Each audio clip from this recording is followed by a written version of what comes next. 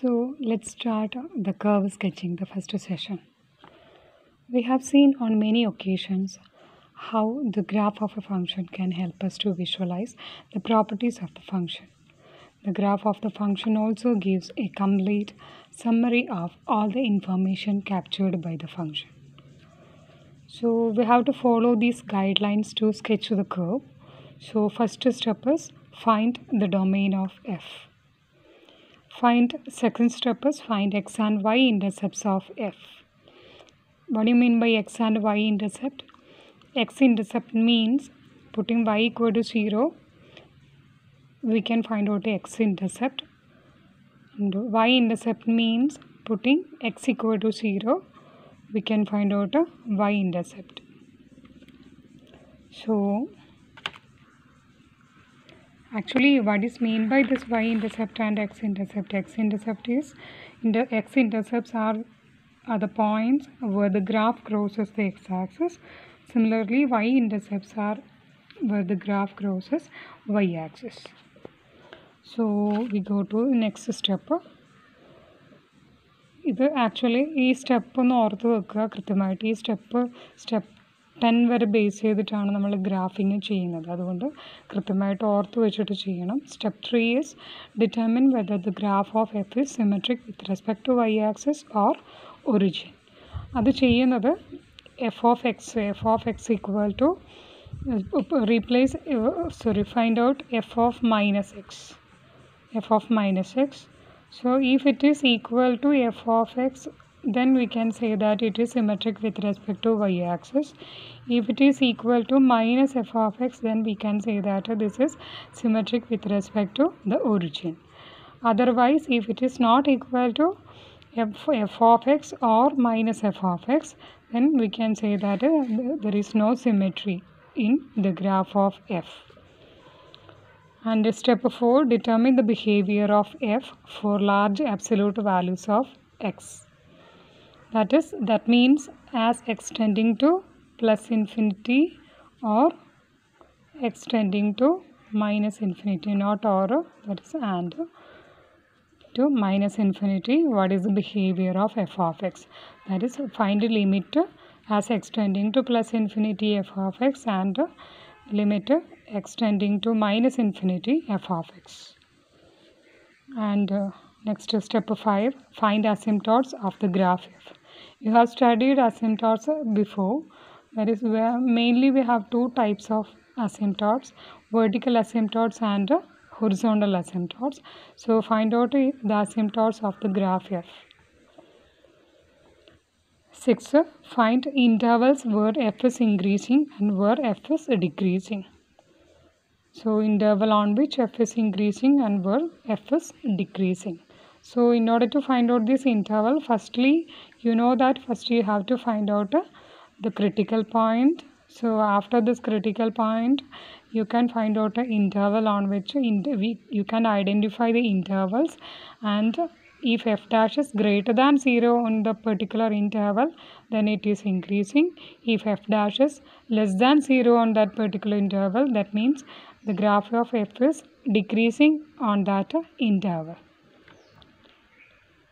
Step 7, find the relative extrema of f. Relative extrema means relative maximum or relative minimum. So a point x equal to c is relative maximum when we are moving from the left of c to right of c. If f dash changes from positive to negative, the sign of f dash is changes from positive to negative, then we can say that it is at x equal to c, graph f has relative maximum. Similarly, at x equal to c, if the sign of f dash changes from negative to positive, then at x equal to c we say that it has relative minimum. Step 8, determine the concavity of the graph f. Concavity means two types of concavity, concave downwards and concave upwards. So concavity can be found out by firstly we have to find out f double dash. Second derivative we have to find out. If second derivative is greater than 0, then it is concave upwards, and if it is less than 0, it is concave downwards. And the ninth step is find the inflection points of f. So if inflection points of f means inflection point is a point at which f double dash is not double dash equal to 0 or does not exist. So, and the last procedure is summarize all these information we collected from the step 1 to step 9 and draw a table, and using the help of this table we can draw the graph of f very easily. So let's start our graphing procedure with an example. First, consider the example. I am taking an example polynomial function. Sketch the graph of a function f of x equal to 2x cube minus 3x square minus 12x plus 12. So the solution.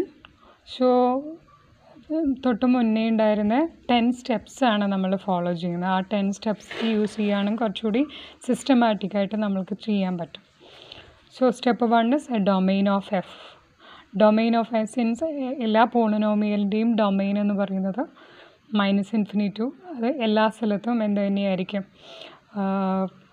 ഡൊമെയിന് -∞ to infinity ആയിരിക്കും എപ്പോഴും. പിന്നെ step 2-ൽ X and Y intercepts of F.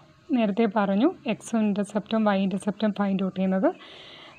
Y intercept find out ചെയ്യാൻ X equal to 0 substitute ചെയ്യുക. അപ്പോൾ Y എന്ത് കിട്ടും, 12 കിട്ടും.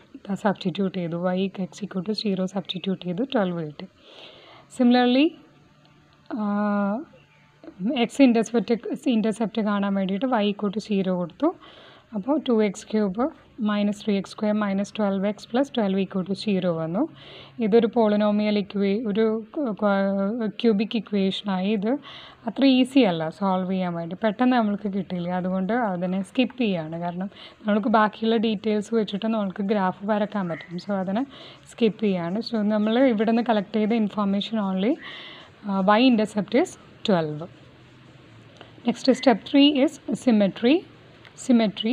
So നേരത്തെ പറഞ്ഞു സിമെട്രി ചെക്ക് ചെയ്യുന്നത് എങ്ങനെയാണ്, എഫ് ഓഫ് എക്സിന് പകരം റീപ്ലേസ് ചെയ്യുക -x. അപ്പോൾ 2 into -x whole cube minus 3 into -x whole square minus 12 into -x plus 12 equal to, കണ്ടോ ഇങ്ങനെയാണ് വന്നത്.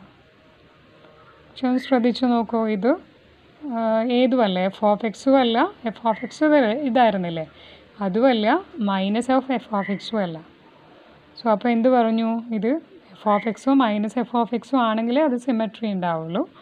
ഇത് F is not symmetry with respect to Y axis or origin. V are going to the step 4, behaviour of F. Since limit extending to -∞ F of X is equal to, behaviour of F find out ചെയ്യുന്നത് പറഞ്ഞു, X -∞ tend ചെയ്യുമ്പോഴും X large absolute വാല്യൂസിലേക്ക് approach ചെയ്യുമ്പോൾ what will be the behaviour of F of X, ഇതാണ് നമ്മൾ കാണാൻ പോകുന്നത്. അപ്പോൾ X -∞ പോകുമ്പോഴും എക്സ് +∞ പോകുമ്പോഴും what will be F of X. X -∞ പോകുമ്പോഴും നോക്കൂ, ഇത് പോളിനോമിയൽ ഫംഗ്ഷനാണ്. പോളിനോമിയൽ ഫംഗ്ഷൻ എപ്പോഴും ലീഡിങ് ടേമിൻ്റെ കോഎഫിഷ്യൻസ് ആണ് ഇതിൻ്റെ സൈനിന് ഡിറ്റർമിൻ ചെയ്യുക. ഇവിടെ +2 ആണുള്ളത്, പോസിറ്റീവ് സൈനാണ്. അപ്പോൾ X negative, large negative value ആകുമ്പോഴത്തേക്ക് അതെന്തായി തന്നെ മാറും, എക്സ് ക്യൂബും ആണ്. ലാർജ് നെഗറ്റീവ് വാല്യൂ ആകുമ്പോൾ എക്സ് നെഗറ്റീവ് ആണെങ്കിൽ എക്സ് ക്യൂബ് എപ്പോഴും നെഗറ്റീവ് ആയിരിക്കും. അപ്പോൾ എക്സ് ഒരു നെഗറ്റീവ് വാല്യൂവിലേക്ക് അപ്രോച്ച് ചെയ്യുമ്പോൾ -∞ അപ്രോച്ച് ചെയ്യുമ്പോൾ എക്സ് ക്യൂബിൻ്റെ വാല്യൂ നെഗറ്റീവ് തന്നെയായി മാറും. നെഗറ്റീവ് ഇൻഫിനിറ്റിയിലേക്ക് തന്നെ അപ്രോച്ച് ചെയ്യും faster than X cube tense to -∞.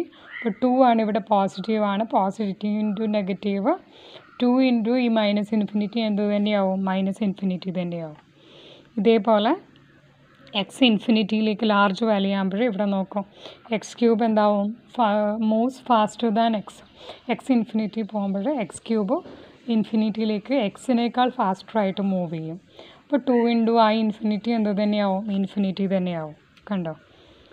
So f decreases as x decreases and f increases as x increases. Okay, so next is step 5 is asymptotes.